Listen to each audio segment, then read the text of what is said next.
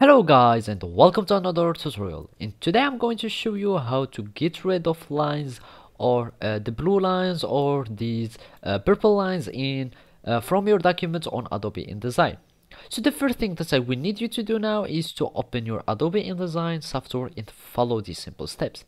So basically let's go and check for the blue lines now. So I'm going just to create a bunch of objects like this, and as you can see already, you can see the blue line or the blue frame of my object.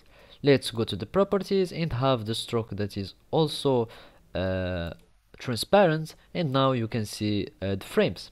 So basically, to remove or to hide these blue lines and purple lines, which are the guides, now we want to hide the frames first.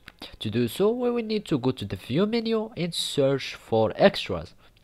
So if I go down here, I will find the extras, and here you can see the frame edges, which are these blue lines. If I click on hide frame edges, I will have the frame that has been disappeared or that is not showing again.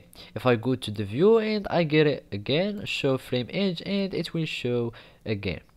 So now I can go to grid and guides and click on hide guides, and now you will have your purple lines that will be removed also. And if you want to have them back again, you will need just to click on show guides, and now you can have a good perception or a good view in your document if you have like too many objects that are located here or that are disposed and positioned in your document that will be hard to see your project.